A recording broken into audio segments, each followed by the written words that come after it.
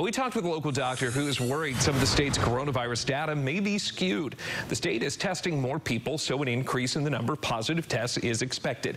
But infectious disease experts at UNC are worried about the numbers. They say because we are also testing more people without symptoms, those results are diluting the overall numbers, since most of those people don't test positive. We asked the state's head of DHHS if that could force state leaders to rethink the reopening plan.